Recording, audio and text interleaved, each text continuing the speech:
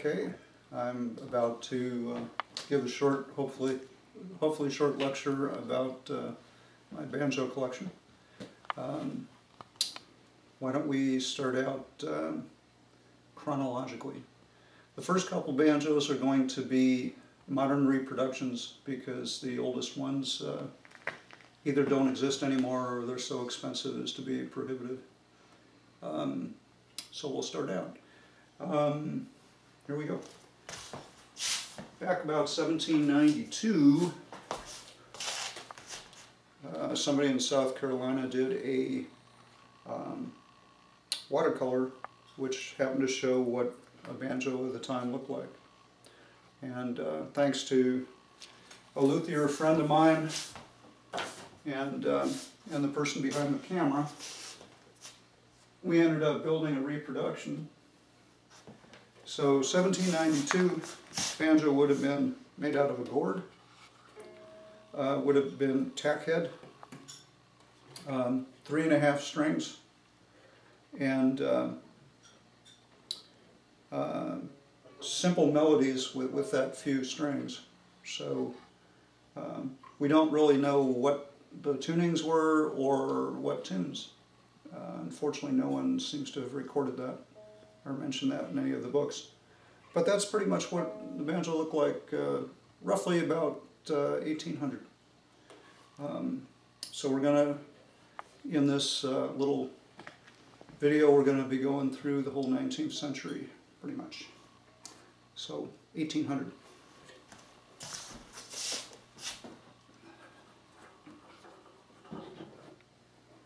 Now that would have been a slave instrument at the time. Long about 1835, 1840, a guy by the name of Joel Walker Sweeney did the next improvement on banjos. He took the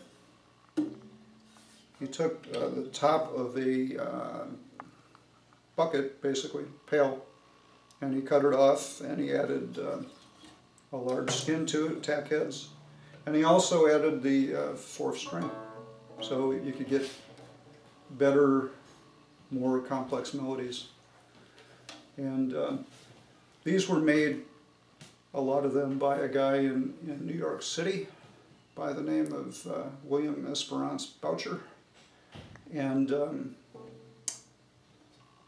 he improved it even more a few years later, because he was initially a drum maker. So basically he ended up making it look like a drum. In fact, some of them even had 2 heads, top and bottom, just like a drum would. And that's pretty much the banjo that the minstrel troops took to Europe, went across country and around the Horn to the gold rush of '49 and the gold rush of '52 in Australia, and basically all around the world. This is the type of banjo that a lot of the contemporary Civil War photos of soldiers, they show them playing something like this. And so we're up to about 1845 with this. Okay.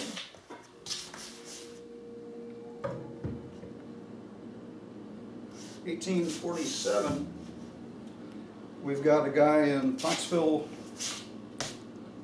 Pennsylvania. This is another modern reproduction. Pottsville, Pennsylvania, which is hard to say even, who built these. He built 2 of them that we know of, so they're very rare. Henry Stichter. And what's interesting about the way he built these is, instead of one big piece of wood for the neck, he actually has 1 piece here, 2nd piece here, 3rd piece bolted on for the 5th peg, and a whole separate piece for the rim stick. So very different construction style. There we go. So that's almost up to 1850.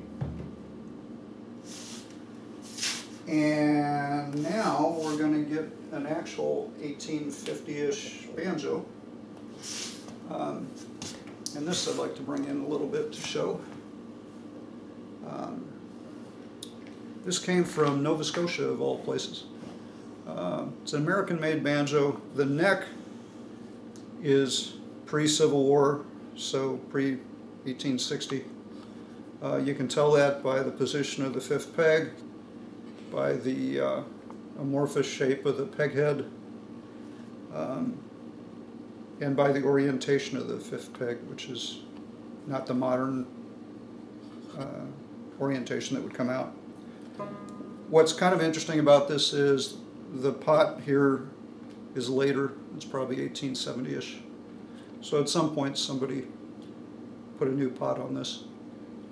I was lucky enough to get it. And the great thing about this is it's got American shields there and stars there engraved into the peg head, or rather into the fretboard. So that is an actual 1850 era banjo, or at least the neck is.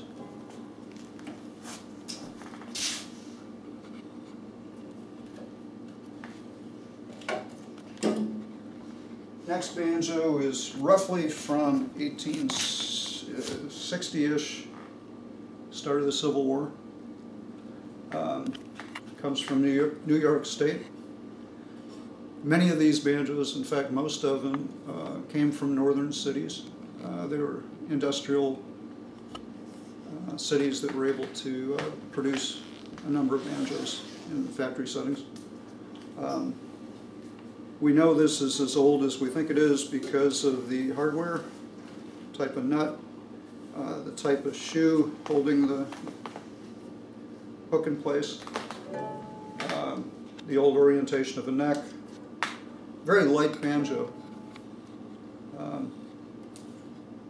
Probably made in New York City from the looks of it. Originally it was painted black. The rim stick still is. I believe that's walnut, I'm not sure. Fun banjo to play. Alright, I'm back. Alright, this banjo is from roughly 1870. And you'll notice I'm not giving actual dates on this because these earlier banjos did not have serial numbers. And really you pretty much have to guess, make educated guesses as to how old they are. So you base it on construction methods and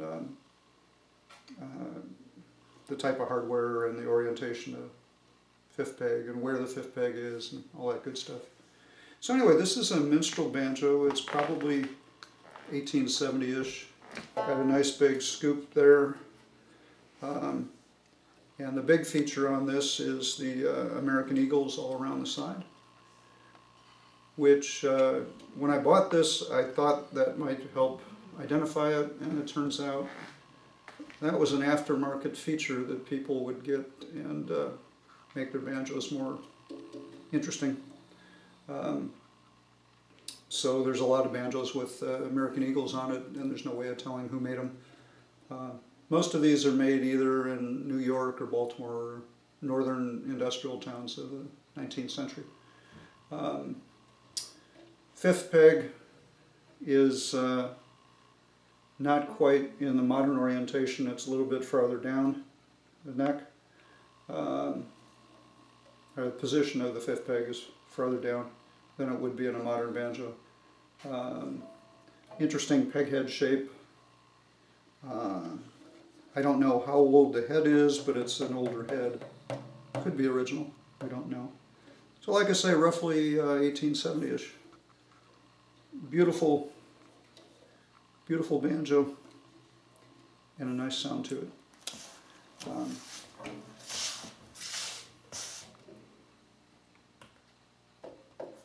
So that would have been about 5 years after the Civil War, and this one here is from probably about 1875. So a little bit different. It doesn't have a scoop. It has the more modern orientation of the fifth peg. Real nice, sort of a, I'd call that a cherry finish. And again, it's got the American Eagles, but if you look at the ones right where the neck comes in, they're upside down, which shows you that this didn't come out of the factory that way. I call this the Dead Eagle banjo because of that. But remarkably good shape for being from roughly 1875. Interesting rim stick here. It looks like it's actually a piece of furniture. And this banjo actually came with a Civil War connection. When I got it, there was a sticker on, or a piece of paper on the back that mentioned a Civil War soldier from the Rhode Island Regiment. And so I'm assuming that sometime after the Civil War he bought a banjo. It's kind of fascinating. Anyway, nice brass to finger on this up here. Fun banjo to play. All right, let's see.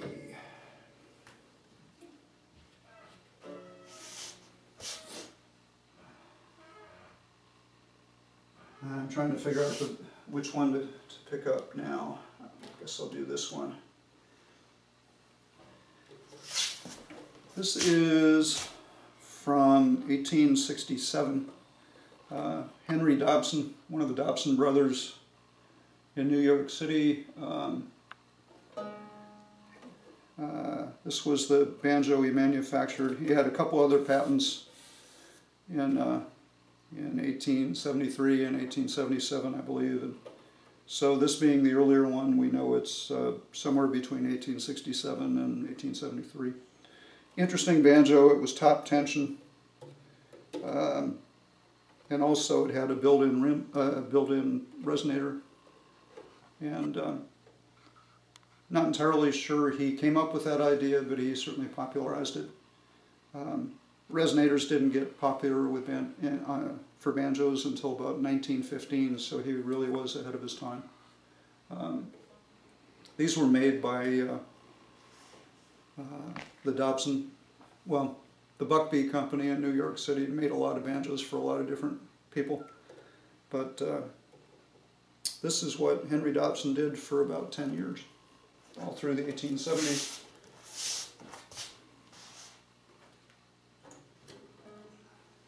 I've got another one that is a bit of an enigma because it's got the wrong neck. We don't know why it's got a non-Dobson neck. Same basic body style, but I have no idea why that neck is on there. At some point it must have been changed.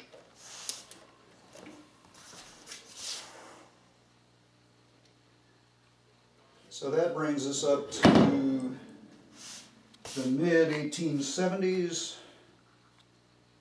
Let's see.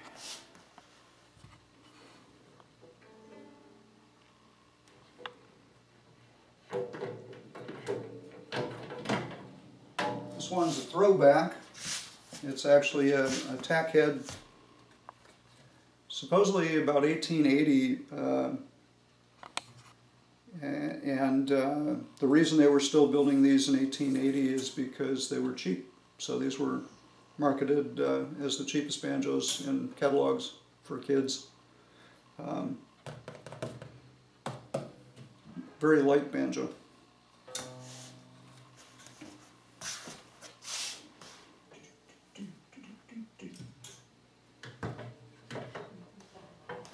So also right about 1880, we got an interesting banjo here with some really pretty marquetry on it. I don't know if you can get that whole thing in there. It's got a butterfly up here. Good friend of mine restored this for me.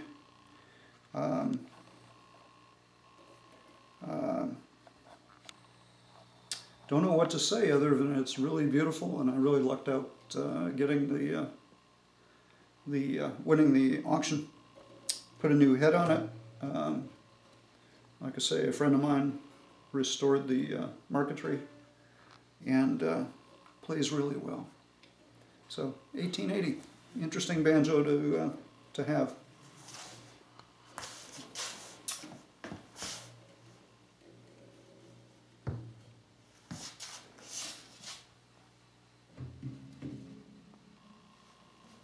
Also, probably right around 1880, a bottom tension banjo, as opposed to the top tension one I had over there. Can't be absolutely certain of the date. I'm just going by the, looks like another Buckbee style neck. And latter half of the 19th century had a lot of banjo patents. A lot of people trying to improve the banjo. A lot of ideas that didn't go anywhere, which is kind of what happened with this one. Cool little banjo though.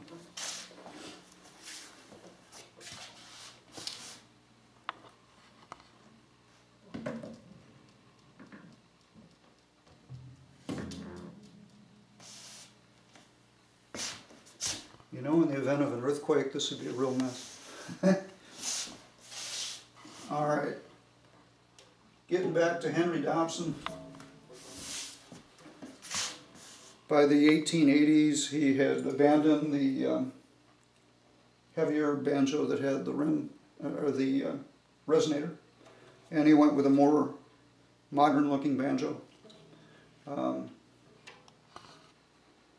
Yeah, he also seems to be the one that came up with the idea of a tone ring, which a lot of modern banjos have to this day. Interesting sort of boat shape, or it's called a boat heel, I think. And he sort of refined the peghead shape. He had earlier with that one, and he sort of made it a little bit smaller, and I happen to like the earlier one. I think it's more artistic. All right. So what happened with that last one from the early 1880s, you noticed it was what they call silver clad, which is silver on top of, or polished brass on top of a wooden pot. And from here on in, most of the banjos in the 1880s and 90s and beyond had that. It's brass that's silver plated actually. And this one came from Chicago. It's a Copley was the manufacturer. You could tell that by the very unique tailpiece. And instead of American eagles, he had little shields, American shields on there. Very simple banjo, very inexpensive banjo. Was not in very good shape at all. My friend Kate and I learned how to do put on a skin head on this one, and it had fret markers instead of frets. Frets really only came into use in the 1880s, thereabout, for the most part. So simple banjo, inexpensive banjo, but kind of fun to play.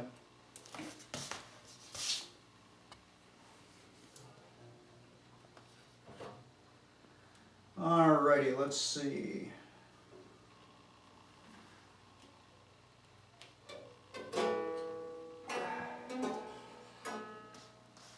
So this little guy, very heavy, it's called a banjarine. It was invented by Samuel Swain Stewart, the Stewart Company, Philadelphia, PA.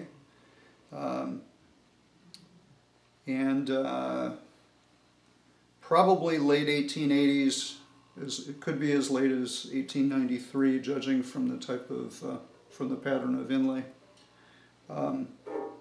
These are called heel crackers because of all the tension. These were way up there as far as the tuning. It was generally way up at high C. I keep it down to A so that A regular banjo just has to capo to the second fret. You don't really see many of these anymore because the tension was so bad that the heel tended to split. Very heavy banjo for being that small. A lot of fun to play though. Very large head on there. And interestingly enough, I had to replace the head, and unlike most banjos where the rim stick is connected to the neck, it's not with this. The whole thing comes off. Basically the rim stick is just keeping this from collapsing in on itself because of all the tension. So that is a Stewart Banjarine.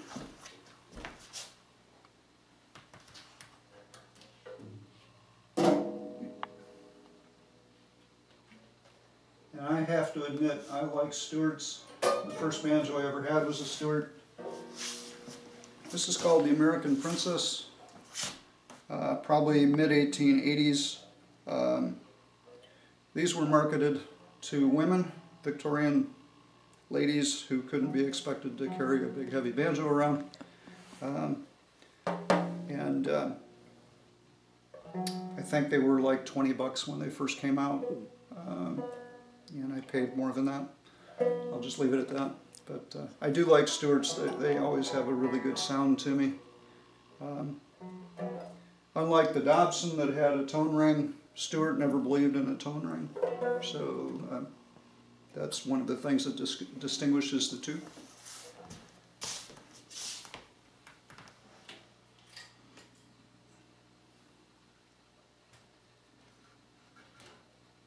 Stewart was based in Philadelphia. I don't know if I mentioned that.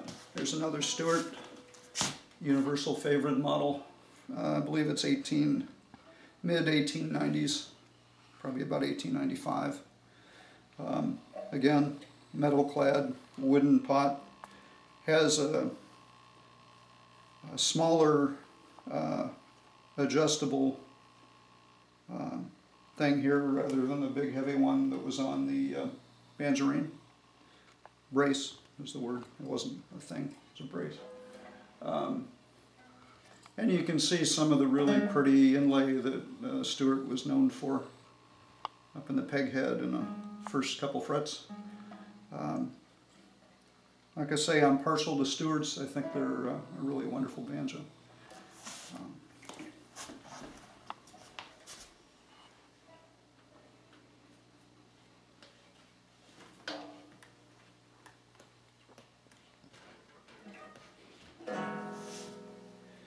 And this was also built by a Stewart. This is from 1901, but he was under contract to Sears. And for those banjos, they called them Acme banjos. And between 1893 and 1901, this was in the Sears catalog. Although the very best one was the last one, 1901. I think it was called the University Glee model banjo. It's got a Tree of Life on it. And I like to compare that to this, because you can see in 100 years,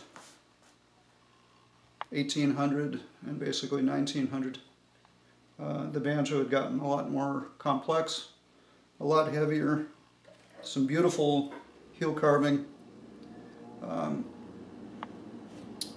and basically 100 years of evolution right there. Pretty graphically illustrated, I think.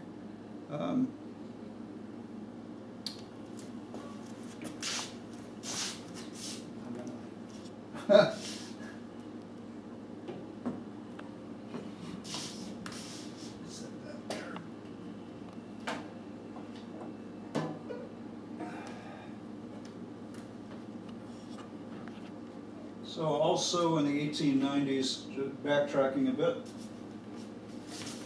like I said, there was a lot of innovation, a lot of patents in the latter part of the 19th century for improving the banjo. This is one of the more unusual ones. It's basically combining the idea of a banjo neck with pretty much a mandolin body. This idea was actually brought back by, I want to say, Gold Tone. They have a banjola, and but it's based on this. Probably from about 1893 or 4. Sounds kind of somewhat like a dulcimer, somewhat like a banjo. Very quiet sounding compared to a regular banjo. This is what's called a cello banjo. It was actually homemade. Couldn't afford, I think the cheapest one I've seen is 700, and they go up to 3,000 or 4,000. I think I paid about 100 for this. My friend Eric Proust out in Squim helped me with this, and it's tuned a whole octave lower than a regular banjo, and it's out of tune at the moment, but it's definitely deep and gives a whole different feeling than a regular banjo as far as tone and volume. Moving right along. It's a mountain banjo, sort of a different branch of the banjo family. And we don't have accurate information on these. It's kind of controversial how far back they went. The story has always been that Civil War soldiers saw banjos when they went down south, and then they came back up north and decided to build banjos. Didn't have a lot of wood, a lot of metal on their farms, and decided to make them out of wood. The problem with that is there's no 19th century pictures showing somebody playing one of these. Earliest picture that I've come across is about 1915. So you can either believe the oral history, which says it goes back to the Civil War, or you can believe the photographic evidence, which seems to say somebody in North Carolina or Tennessee came up with this idea first decade or two of the 20th century. Anyway, this one probably comes from about the 1930s. I've got several others that are modern.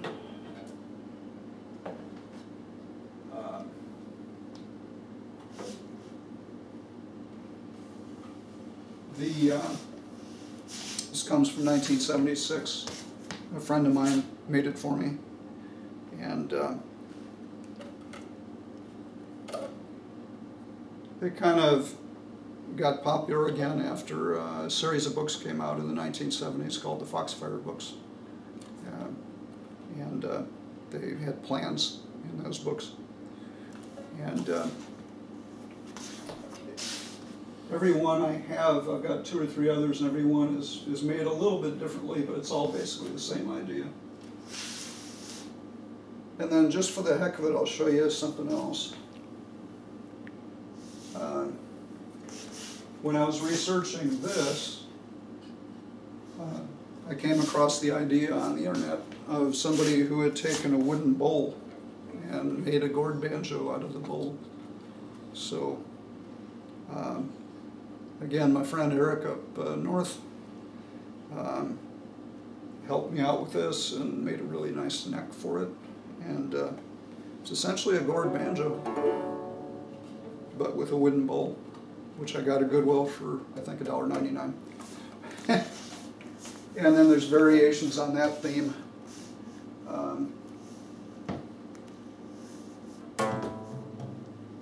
We found out it's a lot easier to make a banjo from a wooden bowl that has flat sides, and kind of made an interesting looking neck based on some 19th century banjos I saw.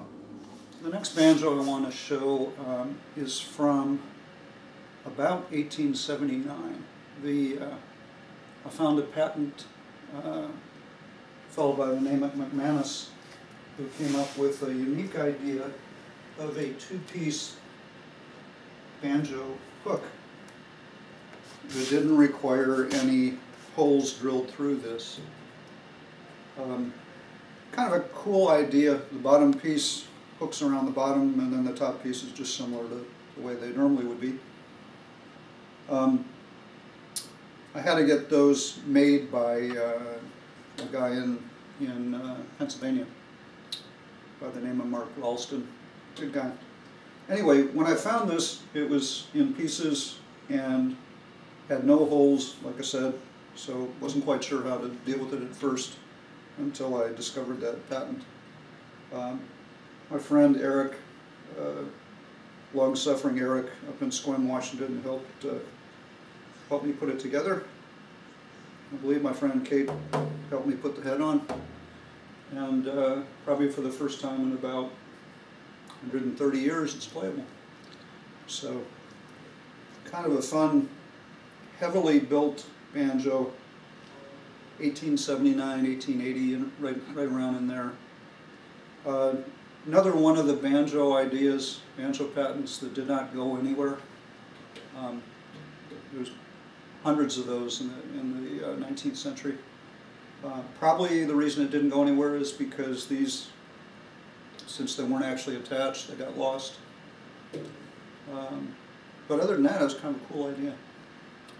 So that is, I like the way the shape of the peg head as well. Anyway, neat banjo.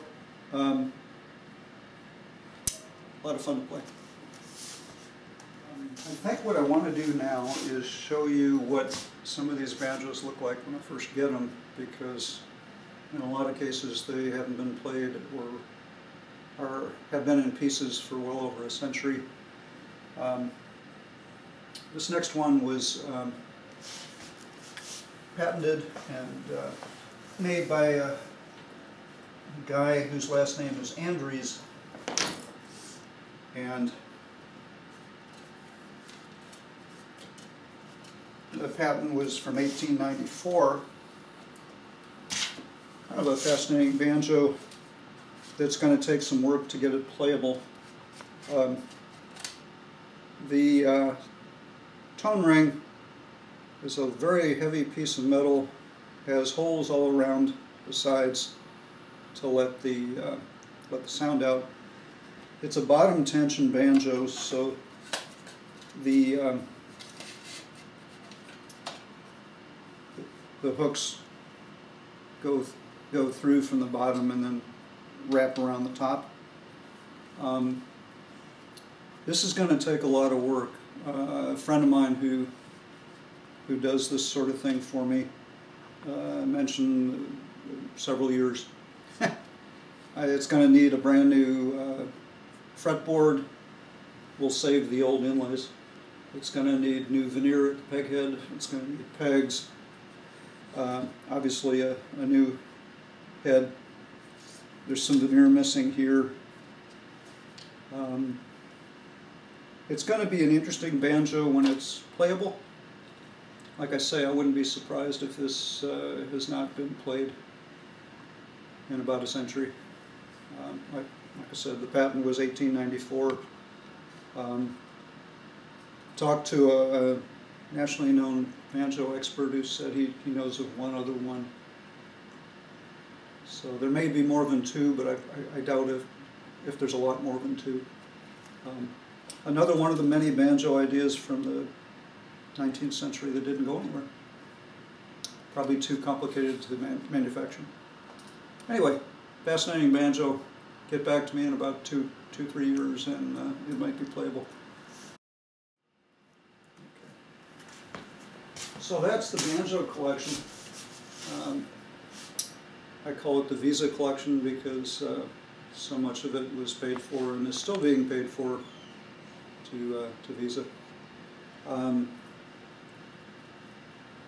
of my method of operation has always been buy them unplayable and then try and fix them up and get them playable and try and play every last one of them.